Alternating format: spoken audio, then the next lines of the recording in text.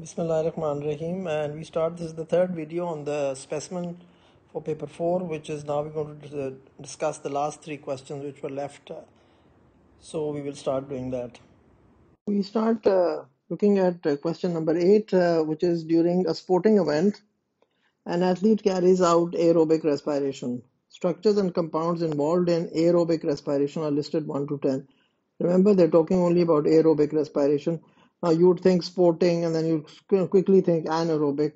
No. Well, they're not asking you that. Structures and compounds involved in aerobic are listed 1 to 10. Coenzyme A, cytoplasm, pyruvate, NAD, carrier protein in a mitochondrial membrane, intermembrane space, ADP, acetyl group.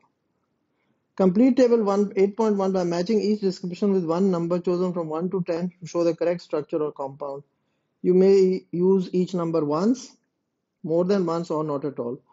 So location of ATP synthase was what? It was 7. What is 7? 7 was inner mitochondrial membrane, right? Then transports hydrogen atoms. You could have written 4. Why 4? NAD carries the hydrogen atoms. Nucleotides with a purine base. You could have said 9 or you could have said 4.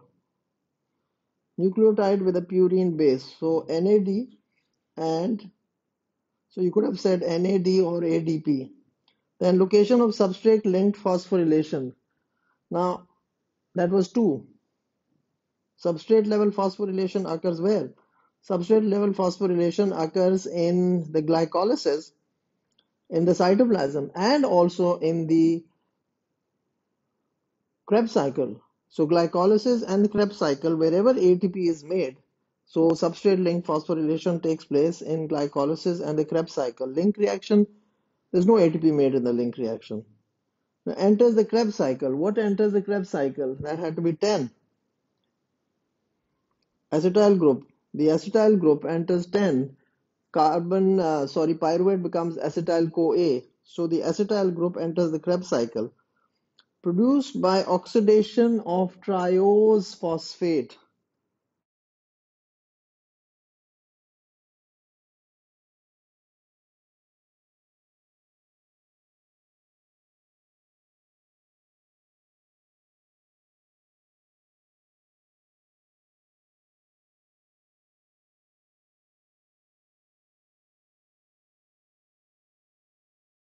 Then coming to part B of the question, sometimes the muscle cells of an athlete need to carry out respiration in anaerobic conditions.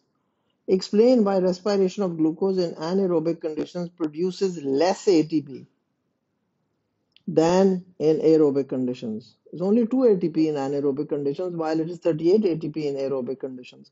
So basically, why would that happen is because it's only glycolysis which is taking place, and that will only produce 2 molecules of ATP, and there will only be substrate linked phosphorylation. Pyruvate is not enters the mitochondria. It doesn't enter the mitochondria. So because oxygen is the pulling force, so the pyruvate is converted to lactate, and lactate is still energy rich. And so oxygen is not available as a final electron acceptor. And the electron transport chain, or you say the oxidative phosphorylation, does not occur. Most ATP is produced in the electron transport chain, where the NADH and the FADH, all that happens, and all that is converted, and the proton gradient and all that. So there is no additional substrate linked phosphorylation in the Krebs cycle either. So basically what is happening is only glycolysis is taking place, but you had to give me what all is not taking place which used to produce more ATP. Why is it only that you're talking of 2 ATP as versus to aerobic respiration, we say 38 ATP. So where were the 36 produced which is not being produced now? So please understand the question and then start answering it. Just going through the mark scheme of this 8b, only glycolysis, conversion of glucose into pyruvate occurs, produces 2 molecules of ATP. That's all, because in glycolysis you spend 2 ATP and you get 4 ATP, so there's a net gain of 2 ATP. That is only substrate level phosphorylation or substrate linked phosphorylation. Pyruvate is converted to lactate. Why? Because the pyruvate cannot enter the mitochondria. Then lactate is still energy rich, so it's going to go back after you stop exercising. It's going to go back to the liver, convert to pyruvate, and then link reaction, Krebs cycle, and etc. will take place. Oxygen is not available as the final electron acceptor. Electron transport chain does not occur. Most ATP is produced in the electron transport chain, and no additional substrate level phosphorylation occurs from the Krebs cycle because neither the Krebs cycle is going to take place. Question 9. The diversity of dung beetle species was investigated at 2 grassland sites in North America. Dung beetles feed on animal feces, dung. The first grassland site was grazed by cattle, and the second grassland site was not grazed by cattle. The area of the two, so the area, that means they were both the same area, length into breadth, were the same. At each grassland site, dung beetles were collected, identified, and counted. The results are shown in table 9.1. Dung beetle species A, number of dung beetles of grassland grazed by cattle 4267. Number of on grassland not grazed by any cattle were more. So 42676, so this was be more. This is how I would read it to myself. The B species were 2005 and 774, so this was less.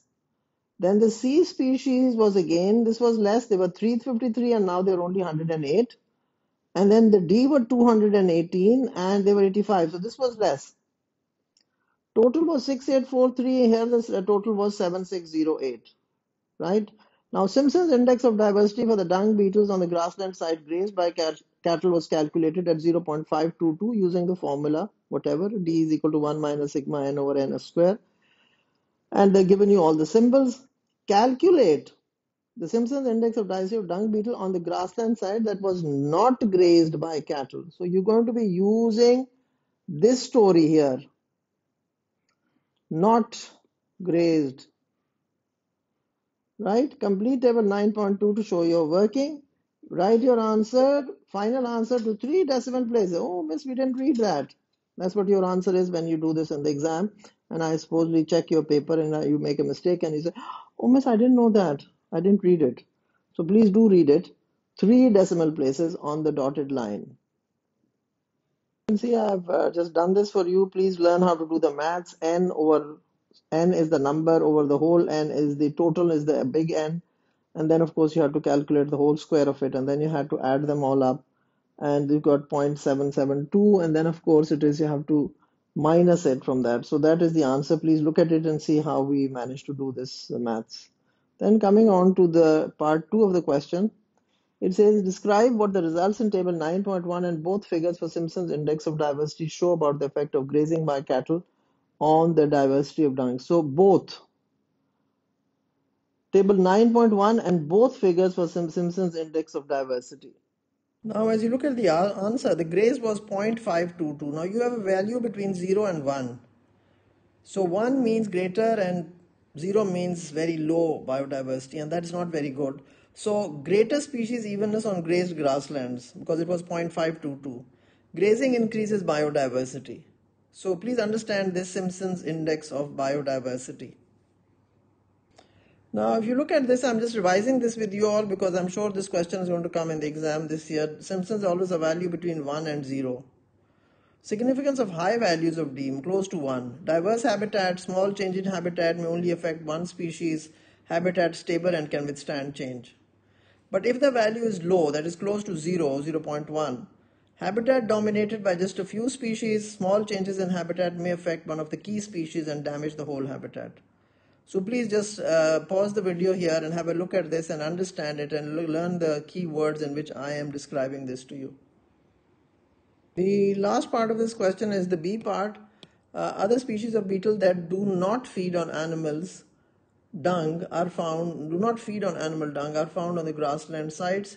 Name and describe one method of estimating the population size of species of beetle that does not feed on dung in each of the two areas of the grassland. Now, basically, this was what? Whenever there is some sort of an animal, that mobile animals, what do we do? It is the mark, release, recapture. Then you give me the details of it, pitfall traps, where we're going to sort of collect them. Then detail of the marking, where you use a felt pin or so that it wasn't toxic and it did not have any bad effects on it. Then release of the marked beetles, then the time of second trapping, it should not be very long, it should be very soon, a day or two after that, and then of the correct formula for the Lincoln's index. Just quickly going through this, the first mark was for mark, release, recapture. You see, this is for 4 marks. So the name of it was important. Mark, release, recapture. This got you 1 mark. And then at the description would have got you just any 3 marks. So you used a pitfall trap. I'm just going to show you a diagram of a pitfall trap.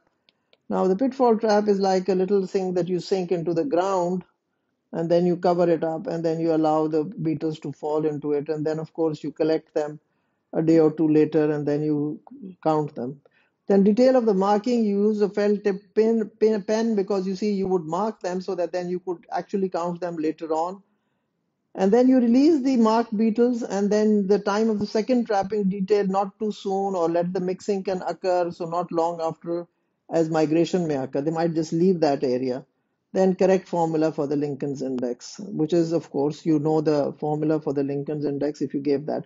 But out of these 5, any 3 were required because you had to get your 4 out of 4. So 1 mark for this one. This one was the 1 mark, and then any out of these was any 3 out of these would get you that mark.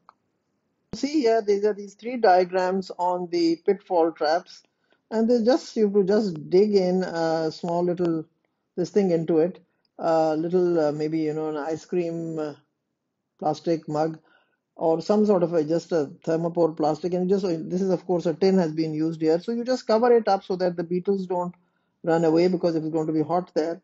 So you just place this and then they will collect in it, and then of course you count them and count them all in one day, how many you collected, and then of course you mark them. You see the Lincoln's index formula as well here. It's N1. N is the total population, is N1 into N2. N1 is the number of animals captured on the first day, and N2 is the number of animals recaptured on the second day, and then M is the number of marked animals recaptured. So in the second day, how many of those out of maybe 200 or 300, how many of them were marked? So this is the Lincoln's index formula, N1 into N2 over M, the number of marked animals. Of course, you can use any formula, but basically it's the number counted on the first day, then the number into the number over the second day, and then of course divided by the ones that were marked in the second sample. Because the first sample you marked, these were the ones which you sent out which were marked. But then when you captured them the second time, how many of those were marked? Maybe just 10, maybe 20, maybe 30, maybe 40. So you had to figure that out. Now coming to the last question, question number 10, explain genetic role of protein production in a prokaryote using the lac operon. Now this was the only long question which I can see in this paper, and this was the last question, and that's for 7 marks.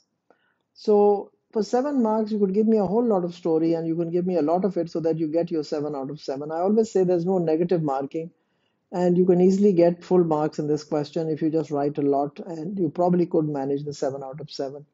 Now I'm going to just discuss the mark scheme with you and revise it with you. Now, as you look at the mark scheme for this, it's a reference to regulatory gene. So this is a regulatory gene which the bacteria is placed in glucose, but it's not going to make the enzyme which it needs for lactose. But if you put the bacteria into lactose, what happens? It codes for a repressor protein. Repressor protein binds to the operator, right? Now, in the presence of lactose, what happens? Lactose binds to the repressor protein. This changes shape, so it moves away from the operator. And then it covers part of the promoter. In absence of lactose, what happens? When there's no lactose, it covers the part of the promoter. RNA polymerase cannot bind to the promoter. You see, RNA polymerase always recognizes the promoter side. Structural genes cannot be transcribed, mRNA not synthesized. So if RNA polymerase cannot do its work, so mRNA cannot be synthesized. So if mRNA no transcription, no translation, no protein made, which is required for the use of lactose. Named enzymes cannot be synthesized. If you name them, or if you just said enzymes cannot be synthesized, which are needed for the uptake of lactose. So basically, any out of these, there are 10 mark scheme points, and any. Now, of course, these are these ORs which you need to also look into. If you said covers part of promoter, or if you said promoter region now unblocked, RNA polymerase can now bind to promoter, structural genes now transcribed, and enzymes can now be synthesized. So you can give me this or you can give me this. So this was the possible. So please revise the lac operon. This is the lac operon is also present in my videos on inherited change wherever this chapter is. And so please go through it and then revise it and then understand it, and then of course learn how to word it, how the answer is going to be worded when, if ever, this question comes in the exam. And that finishes this specimen paper 4, and best of luck and all the very best. Thank you very much.